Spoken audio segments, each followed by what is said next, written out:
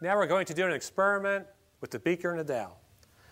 I put the dowel in the beaker and nothing funny happens. You see the dowel above and below the glass without any funny business going on. But now we're going to put water in the beaker and observe the same thing.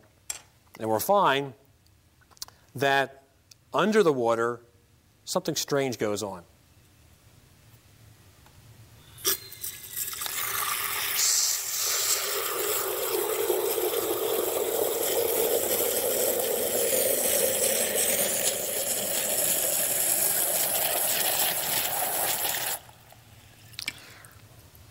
So as we observe from the same perspective, the appearance will be different. The dowel that's under the water appears shifted to the right. When I move the dowel off center.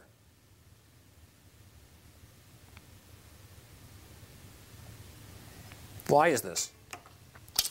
Well, let's go to the blackboard and look at a ray diagram. Here's a circle to represent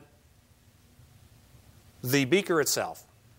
As viewed from the top, we have water and air and a thin layer of glass, which we can neglect because, remember, when the dowel is in the beaker and there is no water, there really is nothing strange going on. It's as if the glass is not there. Also, you can think of the glass having index of refraction that's close to the index of refraction of water, and therefore we can, among friends, say that the material or the medium optically is very, very similar. So we can consider this as a two-media problem, water and air. Here's the top view. Looking from the top, and the top of the dowel, say, is there. Well, light from the dowel that's under the water will hit the interface somewhere along the way. And as we now place our normal in, we can analyze the refraction.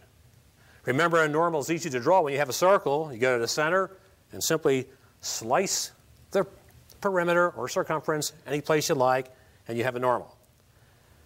When light goes from water to air, the light bends away from the normal.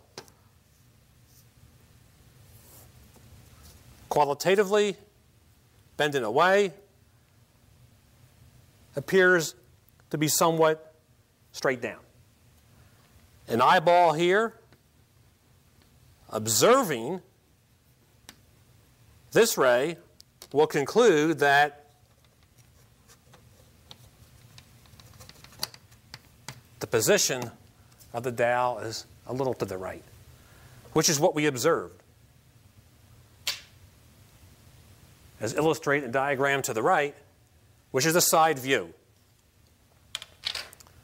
Let's look again at our experiment. The dowel under the water appears shifted to the right. If we move to the other side, it shifts then to the left. In each case, toward the edge of the beaker. You may also notice that the appearance of the dowel below the water is a little magnified.